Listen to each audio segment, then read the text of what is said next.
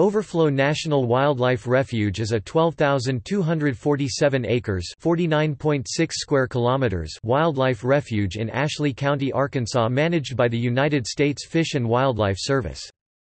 Overflow National Wildlife Refuge was created in 1980.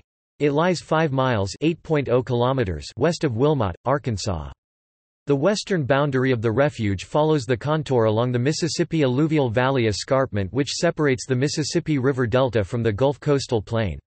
The refuge also manages 2,267 acres (9.2 square kilometers) at the Oakwood Unit, also in Ashley County, to which there is no public access.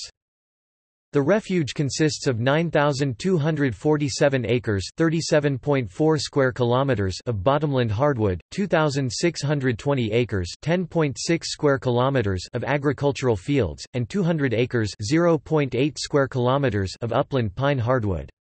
It also contains a 230-acre (0.9 square kilometers) old-growth sugar maple and American beech forest. The refuge was established to protect the habitat of various types of migratory waterfowl along the Mississippi Flyway. It also provides a habitat for other birds, such as the American bald eagle. Over 100,000 birds winter in the refuge.